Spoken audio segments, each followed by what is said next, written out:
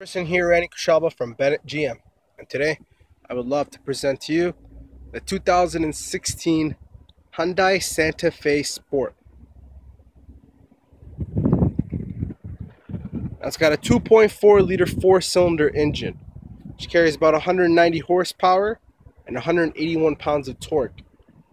It's also a 6-speed automatic transmission, and it's an all-wheel drive unit. Very sharp look in there. Now we're going to take a look at the passenger seat back here, see how much room you guys have there.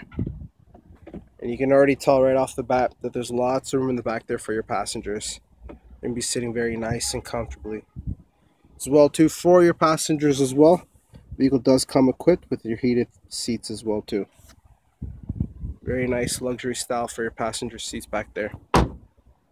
As far as your trunk space goes, lots of room in your trunk space for any hockey bags, golf clubs, whatever your needs are. Very nice.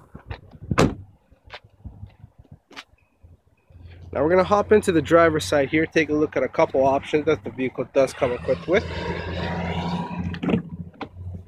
Now you can already tell from there, you see all your window options here, your door lock and unlock.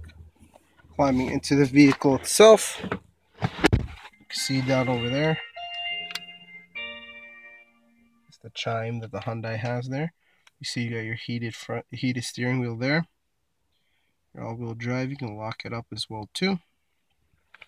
On your steering wheel, you got, on your right side, you got your cruise control. And on the left side, you got your volume control there as well too for your radio.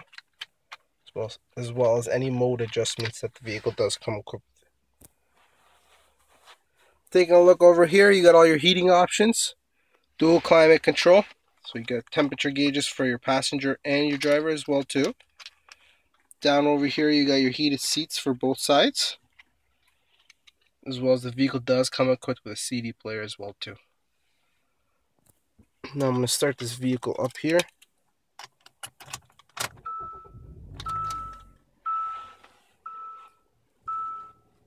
Hi guys, the engine sounds amazing. When are you more available to come on in and test drive this beautiful Hyundai? Just let me know. Thank you.